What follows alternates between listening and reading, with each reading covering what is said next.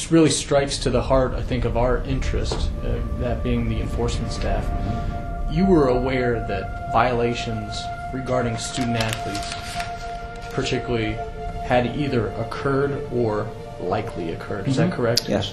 And you did not report those violations to anyone in athletics or compliance or the NCAA. Is that correct? Correct. This is a bad situation. This is frightening. And, you know, I was scared, quite frankly.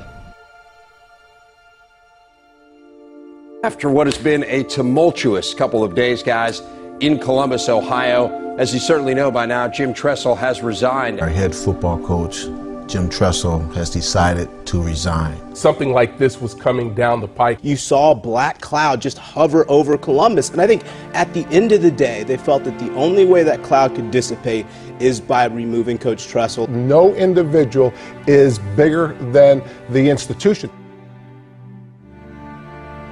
Let me be clear to you guys.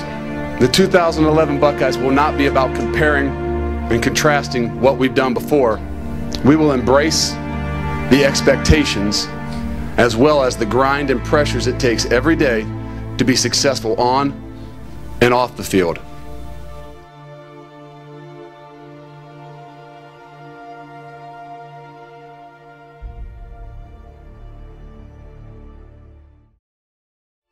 Wells, a big burst to the outside.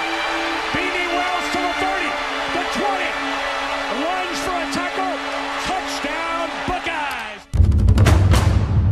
He dropped the ball in the end zone for an Ohio State touchdown.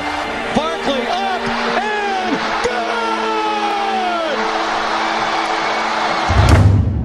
Sanzenbacher, touchdown, Ohio State. Pryor, oh, what kind of speed does the big fella have? It's over, and Ohio State with the upset.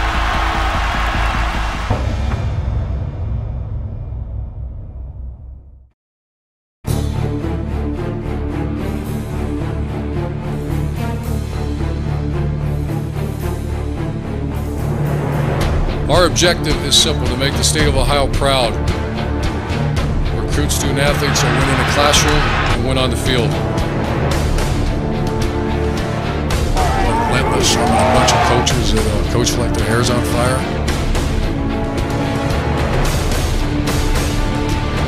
And I want a football team that goes 4 to 6 seconds and we run this effort.